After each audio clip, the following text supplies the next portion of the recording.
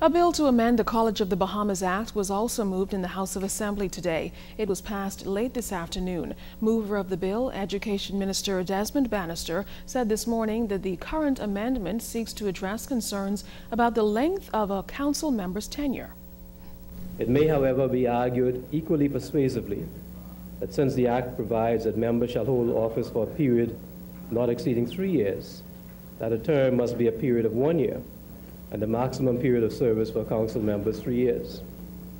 An additional concern is that the provision that limits reappointment after 2 consecutive terms does not really set an outer limit of the service of council members, since it does not limit persons serving single non-consecutive terms.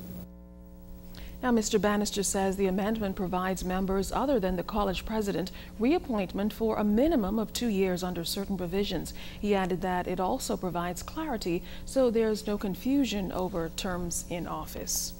The new provision will set a definite outer time limit of a maximum of 6 years of service for council members, thereby ensuring that the validity of the acts performed during their time of service to our country cannot be questioned by reason only of the length of their tenure in office.